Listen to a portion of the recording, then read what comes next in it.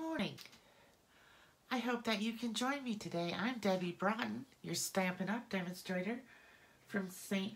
Robert, Missouri. I am just checking things out here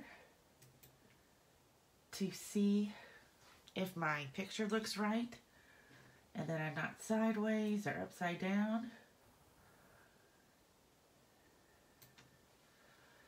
So, if you're here, if you could put a comment in the comment area, I will know that. And now you can hear the echo from my laptop. I'm turning it off. Okay. So, today we're going to be learning about the soft pastel assortment that's new in this catalog. And I was going to tell you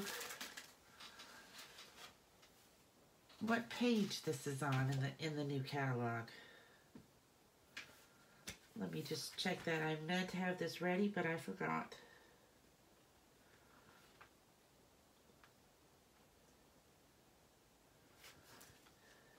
Let me see.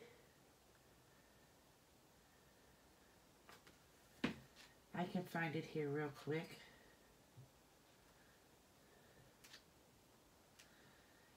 So, I hope you're all having a great day. It's a Tuesday. Of course, it's a little cloudy here today, which we needed a little bit of rain. Everything was getting a little bit dry, so we got a little bit of rain overnight, and we might get a little bit more today. I'm sorry I didn't have this ready.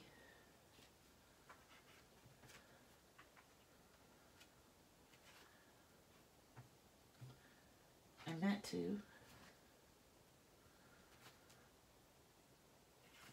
Okay, it is on page 126 of the new catalog, right along with the markers and the colored pencils, and you get 8 colors, and they are $9. And these chalks pastels, I'm sorry, are going to last a very long time. Hi, Barb. I will go over the colors for you so that you can know what colors you're getting.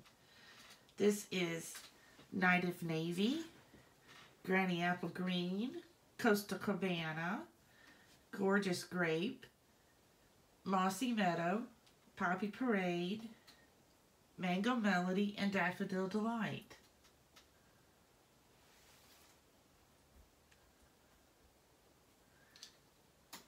Oh, thanks, Barb. I don't think we really need too much rain because we're supposed to get some today and tomorrow, so we're probably just a little bit behind you with you being in Arkansas. Sometimes it comes up this way from Arkansas. So, the first technique that I'm going to show you is making a marbleized background. Now, I'm not sure if you can see this because I used the lighter colors on this one, so it just made a very light, like, marbled background here. I used the Poppy Parade, the Mango Melody, and the Daffodil Delight. So today, we're going to use the darker colors and see if we can get a more dramatic effect. Now, there's several ways you can do this. You can use your scissors, you can use a razor blade, you can use the spatula part of your Pick-a tool. But what we want to do is we're going to take some Night of Navy here. And don't worry, this looks like you're going to use a lot, but pastels are kind of like embossing powder. They last forever.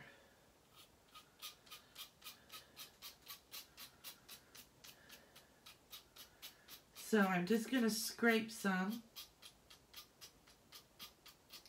onto the surface of this water. You want kind of a shallow container to put this in because you don't need a lot of water. It is a pretty yellow. Okay, now we're going to put in, you want to kind of, when you're scraping, you want to do it on the same side all the time. So we're going to put in a little Granny Apple Green now in here.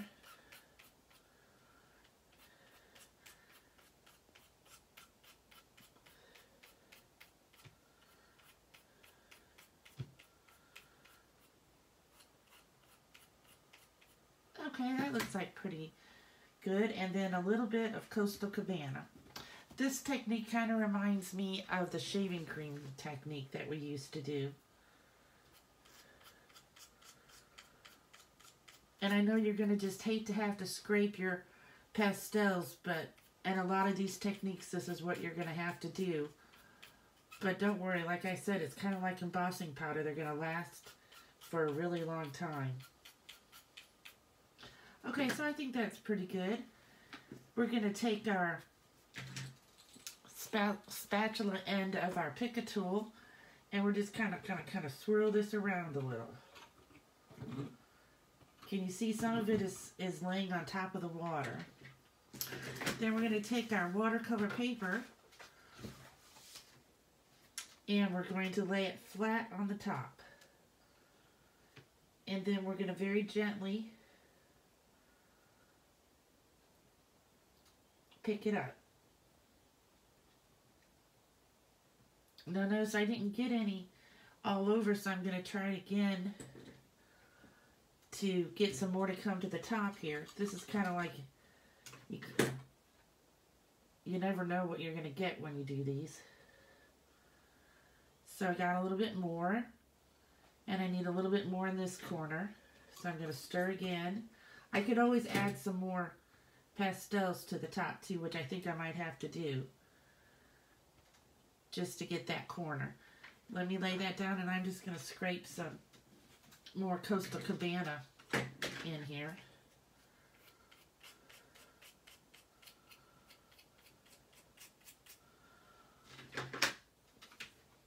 And then I'm going to lay my paper, that corner right there on top. You kind of get one shot at this. So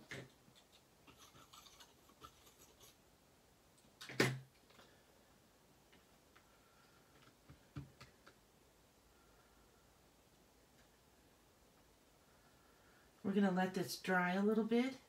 And then, as you can see, it kind of swirled here and there. Maybe I needed a little bit more powder.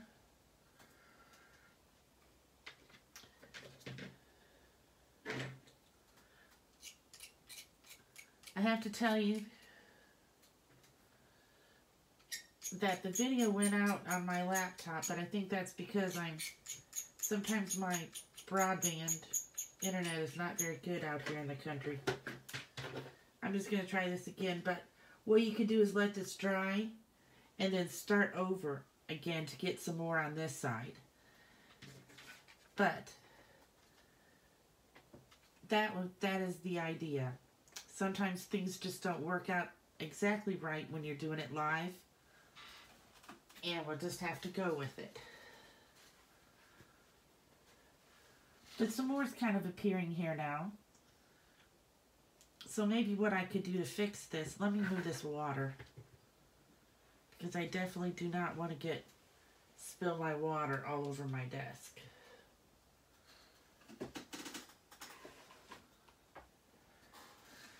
So I'm just going to try this. Let me find something to lay this on. Since it's wet, I don't want to get my whole... So I'm going to lay this here, and I'm going to see what happens. This is just an experiment. Let me dry my hands. I'm just going to put some directly on there. And see, that helped it some. And then, let's see. That helped it a little bit there, and I can maybe drip some water from my water painters here. And I can kind of smooth that around. I'm going to get some water on my hand from the bowl and flick it on there. There, that looks like that's helping. So that's a way that maybe you can get some more color where you didn't get any when you dipped it in there. Or you could just start out getting your watercolor paper wet and then scraping some on there and letting it sit and see what happens. So that is number 1 on our list.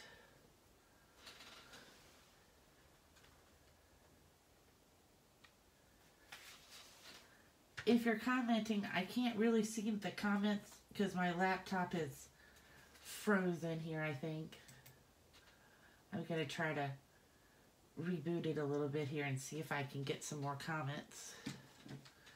I want to be sure and dry all this off from the water and everything. So that was technique number 1. Technique number 2 is called, what we used to call, Stampin' Pastels. So let me get my papers over here for you. Now, when you do the Stampin' Pastels, you have to be sure that your Versamark pad is very well inked. So here we go.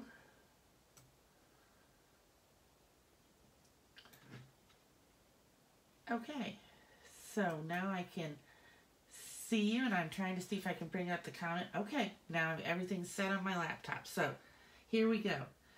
We're going to try this leaf and these words. So we put them on a block.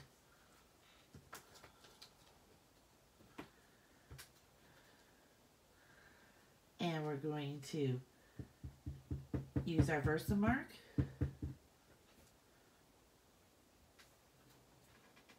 And we're going to stamp it. Now you can't really see it because it's Versamark, but it's there. Next I'm going to take, I have this scratch paper here, and I want to use some Granny Apple Green. So what I'm going to do is, I am just going to scribble a little bit here, and you can see I got some flakes for the green, and I'm going to take my sponge dauber, and I'm going to pick up those little flakes, and now you don't want to rub, you want to pounce. And voila, the leaves appear.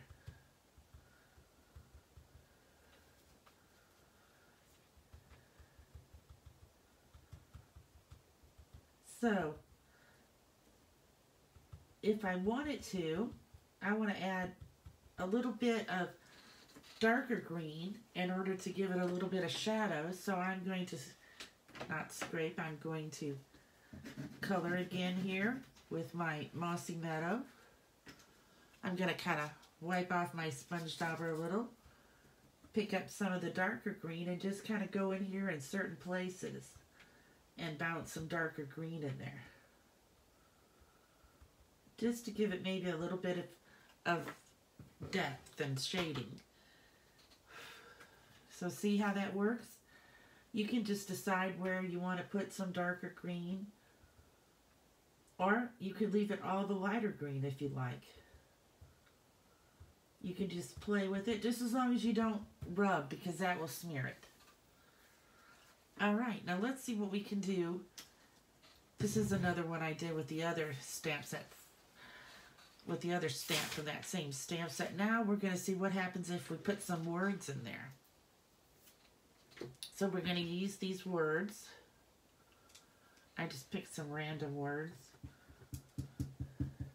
I'm going to stamp them up here. Today I'm not making cards, I'm just showing you ideas on how to use the blends. So now this, I want to make these have some Poppy Parade in them.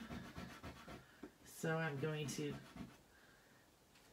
add a little bit maybe of the Mango Melody. And maybe a little bit of the Daffodil Delight. So, I have some different sponge daubers over here. So I'm going to use this one, and I'm going to get some Mango Melody. for the words. And I'm just going to pounce again.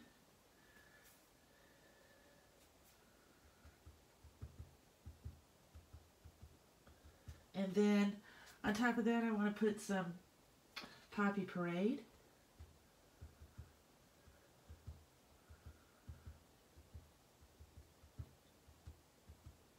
Now this is not going to be very dark because I'm using the lighter colors.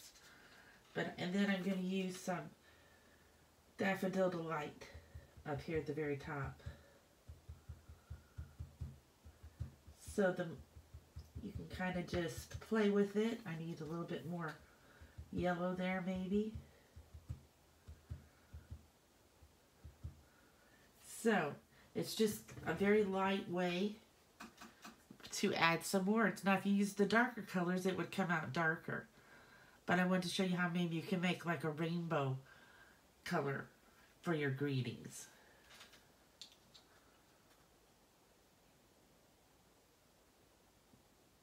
I'm glad that I could help you. I watched a bunch of videos, Barb, over the on Pinterest and stuff to find out these different ways, because I know we used to have some a long time ago, but I wasn't remembering everything that we could do with them.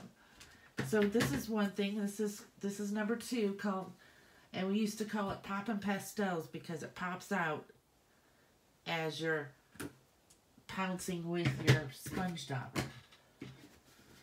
So let me clear this out, and we'll go on to number 3. Okay, number 3 is direct coloring. So I have some, first we're going to direct color onto basic black so that it, sometimes I think we used to call this the chalkboard effect because that kind of looks like a chalkboard. And so we're just going to color directly inside our lines here.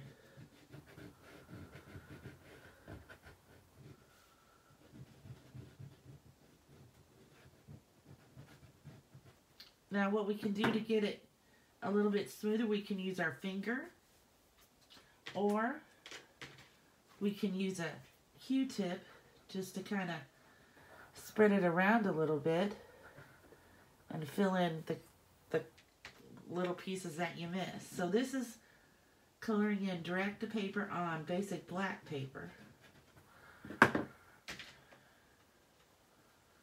So now let's see what happens if we wanted to color directly onto basic white. Here's a card I made. This is the one card I made where I colored directly on the 3 poppies and did it all. And did this with the white embossing powder. Okay, so here is our poppy again on basic white. And again, we're going to do the same thing. We're just going to color inside. I used Sierra Sand just because I think it kind of flows a little bit better than the Stays On or the Memento when you're working on the white, on the basic white cardstock. It doesn't make it such a stark difference. So then you would just use your Q-tip here to color it, to fill in your spots. And you want to get rid of the extra crumbs. And like I said, you could just color the whole thing. You could add a little bit of yellow here, because maybe this is a multicolored poppy. And then some red, some Poppy Parade right here. And then you could kind of blend them together with your Q-tip to give you even like an orange, more of an orangey color. So, that is tip number 3, direct coloring. So let's see another way that we can direct color. This time, we're going to use rubbing alcohol. And I'm just going to pour a little bit here in this I got these at Hobby Lobby. I think I got 4 of them for like $2.50. They're not that much. And again, we're going to take our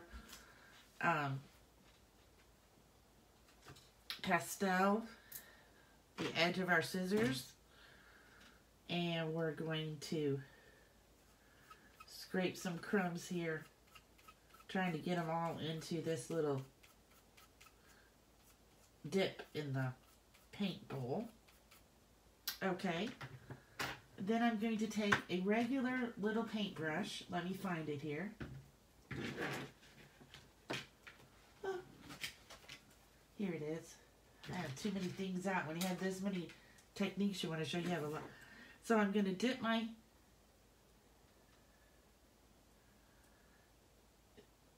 paintbrush. You're right. You can do a lot of different things with these, Barb, and get it to look really great, like you were a great colorer. So I'm just going to mix that here with my crumbs, and I'm going to, I'll paint on this one first. Now, when you first put this down, it's not going to look very dark. You have to let the alcohol dry, and then it will really pop.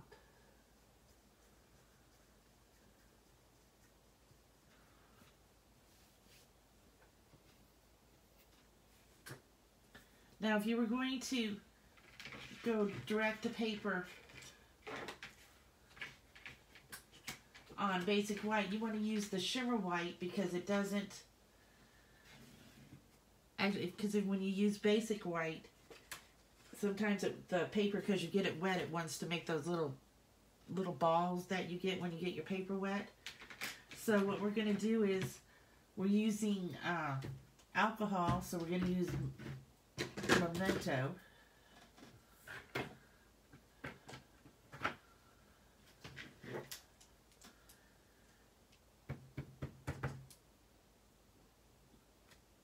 And we're going to place that there. And we're going to do the same thing. This time I think I'll use the purple. I'm not sure if Poppy's come in purple, but they are today. So I'm going to use the edge of my scissors again and just scrape some purple crumbs into my dish. I'm going to get my paintbrush, dip just a little bit in the rubbing alcohol. I probably should have cleaned my brush first because it still has Poppy Parade on it. Okay, we'll try that again. We're going to get a little bit of alcohol, and then we're just going to mix it really good with the gorgeous grape to be sure we pick up all those crumbs in there.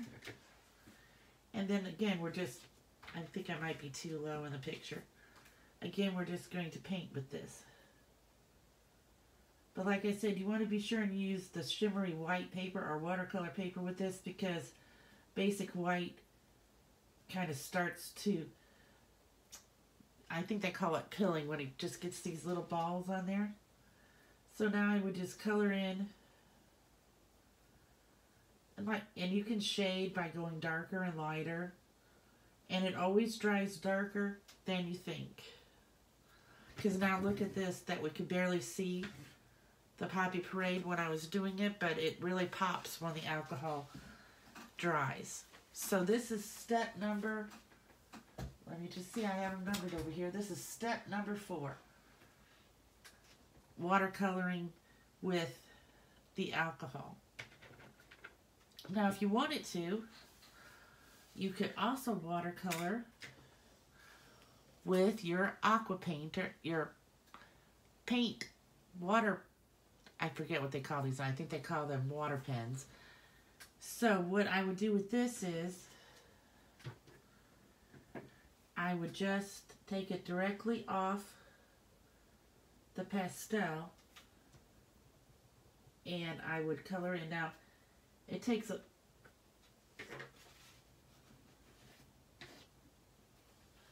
I must have had some purple on there. So I just want to get my painter a little wet, and I want to pick up some Poppy Parade Now again, you're not going to be able to see. This is not, it might not be as bright. We'll pick some off of here too as the alcohol, but we can't see until it dries. So it's kind of a two-step thing. You paint, you let it dry. If you think you need some more color, you can paint in some more. So we're going to let that dry, and we're going to try the paint, the water brush here on our shimmery white paper. And this, you can see it a little bit better, but it gives you a more softer, it doesn't give you quite as dark coloring as either the direct coloring or the alcohol. It's a little softer of a color that you get with the water. But like I said, this will darken up a little bit when it dries. And then we can always see if we need to add some more. Or what you could do on your ones that you put it directly to the paper, you can kind of go through with this. But again, you have to wait now till it dries to be able to see that you filled in more of the leaf or the petal. Okay, so that is number 5. Using the watercolor, the water painters. So I'm going to kind of move this a little bit because I know I will hit this rubbing alcohol and it will go everywhere if I don't get it out of my way.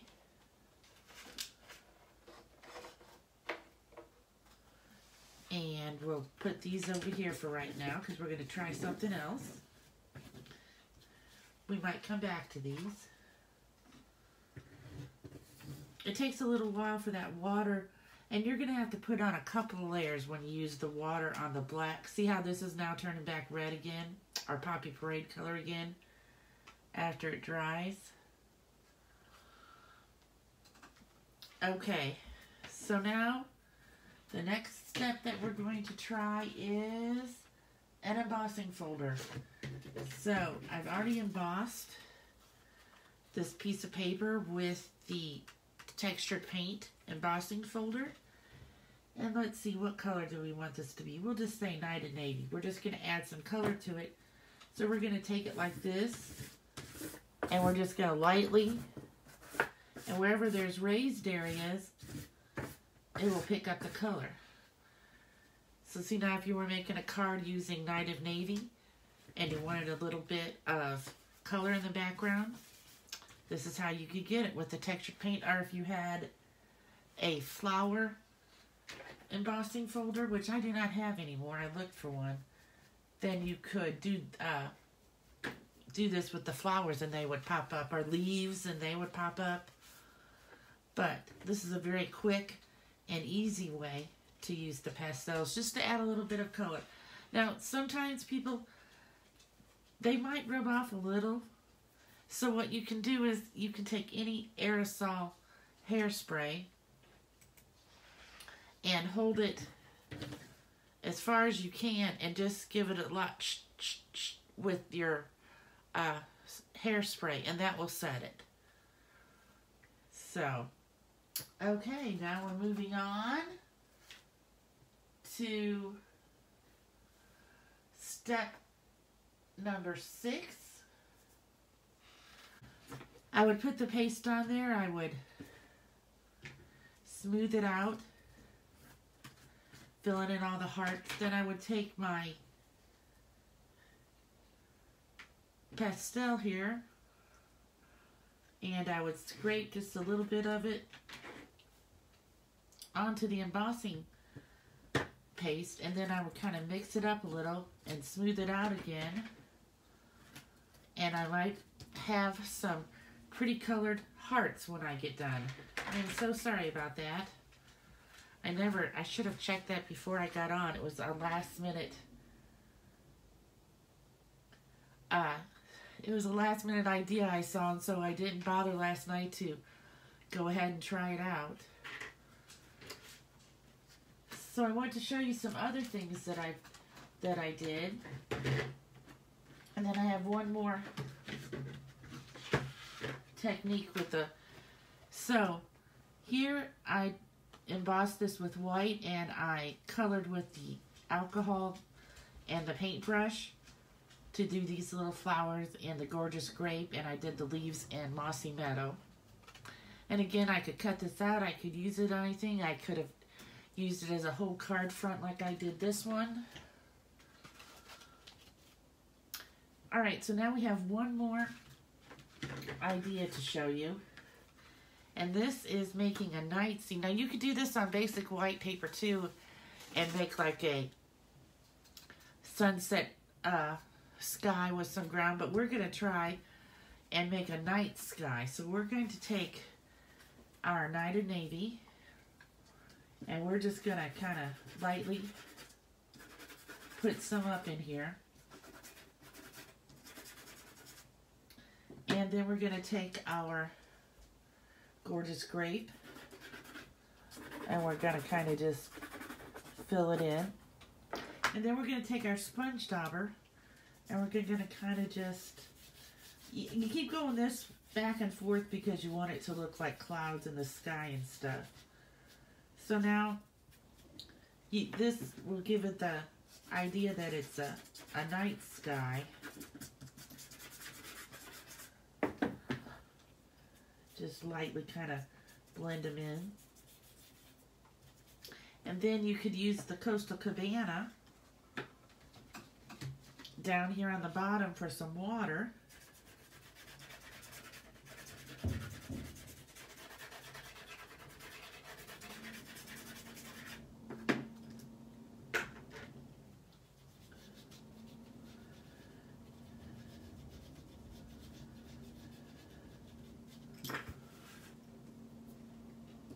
So let's make our sky go a little bit further down. Put a little bit more of the gorgeous grape in there. These are kind of just fun to play with. You can just play with this however you like. Now this kind of looks like the night sky with some water. And then you could take the lighthouse that we have and cut it out, color it and everything, and then use the die to cut it out and put it in here. You could use a lot of different things. And then if you had a gel pen or a paint pen, let me find mine, you could add some stars in the sky.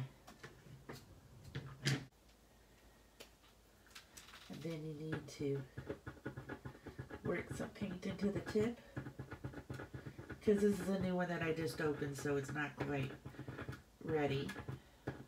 I had one laying here, but I don't know what happened to it. Okay, so here we come. So then we could just put some stars out here in our night sky. You could put more, you could put less. But like I said, you could add the lighthouse and the rocks in the lighthouse, or you could use the mountain air and put some mountains back here by using the die and cutting it out and adhering it on there. And so I have one more thing to show you, and then we will be done. So again, I'm going to have my shimmer white paper because it works much better than the basic white when you're getting something wet. And I'm going to use my blender pen. And we haven't really used mossy meadow too much, so even though a flower is not going to be mossy meadow, I'm just going to use it to color in. Again, this will give you, and we'll add some yellow to it. This is going to give you a much lighter color than the alcohol.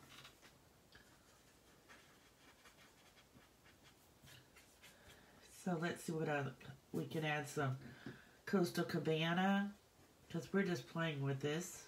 I'm just taking it directly from the pastel. And I'm coloring it in there. And you could layer this again like you did when you used the alcohol. Let it dry and then add a little bit more.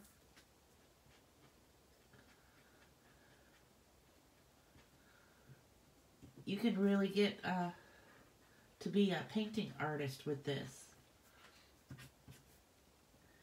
So those are just a few ways that you can use it. If you can think of other ways, let me know. But thank you for joining me. And again, these are on page 126 of the catalog. You get 8 colors for $9. Have a great day. See you later. Bye.